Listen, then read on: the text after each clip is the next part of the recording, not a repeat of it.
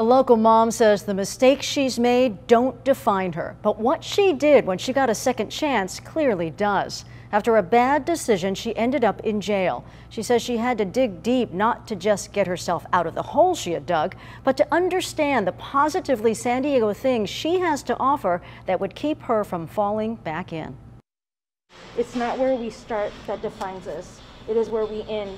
Angela Carapia is reading from A Fierce Heart, the book that helped her find the strength to get her life on track after a choice derailed it 8 years ago. My mom was recently diagnosed with pulmonary idiofibrosis. My son was leaving for Cal State Bakersfield. She says as a single mother, she was looking for a way to secure the money for her son's education. I didn't think I was going to get caught. I was transporting. The car was already on this side of the border, and I just had to drive it up to LA. I thought fast money, get the money, and so it wasn't so fast.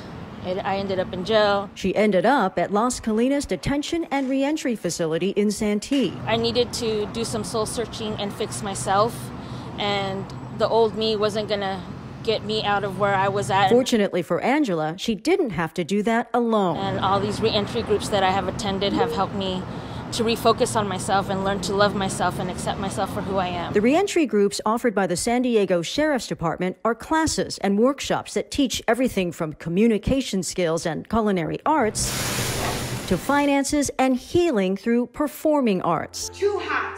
Too hot. It's very therapeutical. You do bits of Shakespeare, but within that, you also have reflection questions. So it makes you think, and a lot of it was, learning to grow through these situations. Studying Shakespeare's insights into the human condition opened Angela's eyes to her own motivations and connecting with others. I don't take things personal.